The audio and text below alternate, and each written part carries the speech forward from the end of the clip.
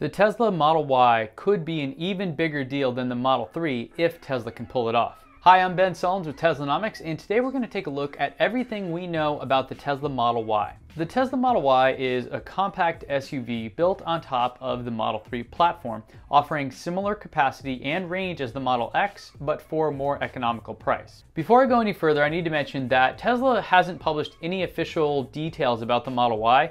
Elon has made several statements on Twitter and on different earnings calls and other meetings that he's been in, but there's really nothing official out there. So what we've done here is piece together what we do know with some of the other surrounding bits of information that help paint this picture for you. What we do know so far is that the Model Y is scheduled to arrive in late 2019 or early 2020. Before this can really happen though, Tesla has a lot of hills to climb. For example, Tesla currently only has one facility making cars, and that's in Fremont, California, just outside San Francisco.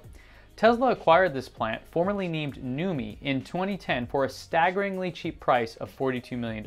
The Tesla factory, as it's known today, or by enthusiasts just the Fremont Plant, has two manufacturing lines. One of the lines makes the Model S and X, while the other produces the Model 3. The Fremont plant runs 3 shifts to try and maximize efficiency and meet the huge customer demand for their cars. Elon has famously called these next few months as the Model 3 rolls out production hell, due to the intense schedule that they're trying to meet. This is all great for Tesla, but it poses a big challenge with the Model Y. Where are they going to make it? Likely they'll go with the state offering the most incentives. This can be another boon for Tesla, as states will be competing for their new plant by offering major tax incentives. Nevada, for example, gave Tesla nearly $1.5 billion in tax abatements and other incentives to win the bid for their new Gigafactory. The reason states would consider this is because of the high-paid jobs that it brings. The auto industry in the US has been struggling for years, and a plant like this would likely win big favor with voters for politicians and revitalize the local economy. My guess is they'll put the plant for the Model Y somewhere that is close to the Gigafactory near Reno, Nevada. And that's because that's where the batteries are likely to be made, so it'll make sense to have good shipping lines and have something relatively nearby so you don't have to ship all these parts all over the country. Now, it makes sense that Tesla would want to continue to make new models of cars available to people, but why this one? Why would they make a compact SUV crossover? Well, it's no secret that Tesla makes incredibly safe cars, which appeal directly to many families.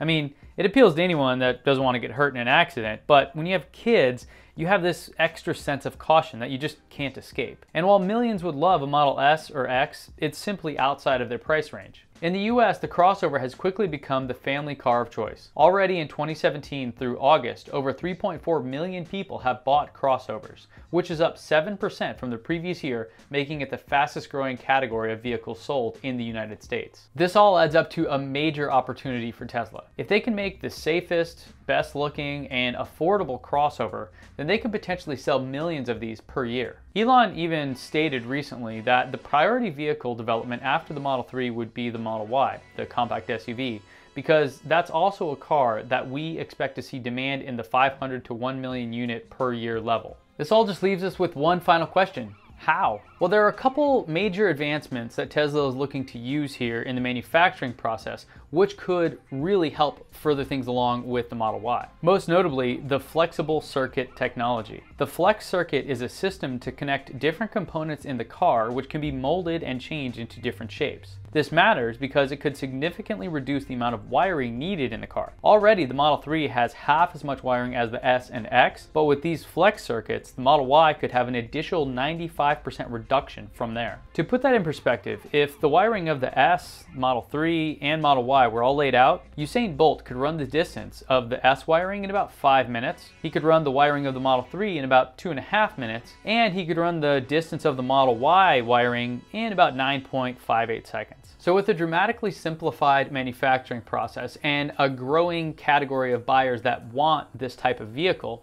the Model Y could become their most popular car in the next few years. And if you're wondering what it looks like, all we really have to go on right now is this teaser image, but there is an artist who did a really cool rendering of what it could look like. I'll put a link to that description of that process they went through to come up with that rendering down below if you're interested. Make sure to subscribe here and on our website at teslanomics.co if you want to stay updated about the Tesla Model Y, as well as everything else Tesla has going on. And remember, when you free the data, your mind will follow.